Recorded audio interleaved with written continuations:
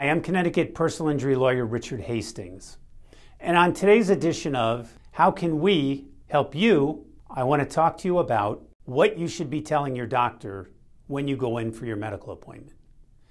Now, we've already touched upon this in another video, but I want to reiterate it because it's very important.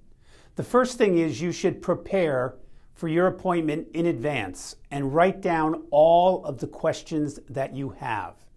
Make sure you bring your healthcare advocate with you so they can assist you in writing down answers to all of those questions. You also want to be very specific in describing your pain complaints. I have a burning pain in my low back. I experience it every time I sit in the car for more than 15 minutes. It disturbs me during the day and it flares up about every hour or so. I have trouble sleeping at night and I wake up in a great deal of pain.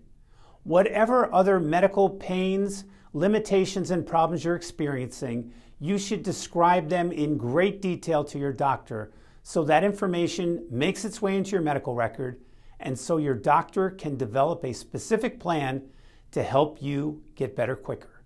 If you have any problems or questions, please contact us and we'll be happy to help you.